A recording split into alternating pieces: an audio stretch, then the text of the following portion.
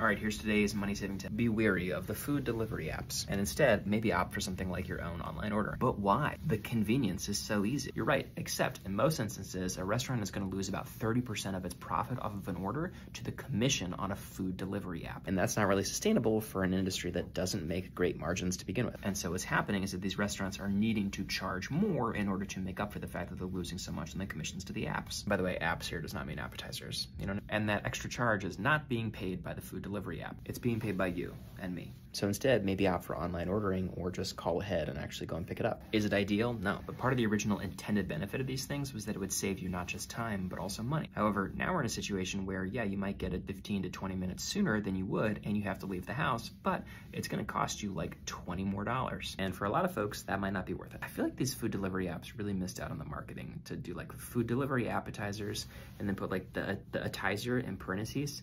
I feel it would have been complicated. Anyway,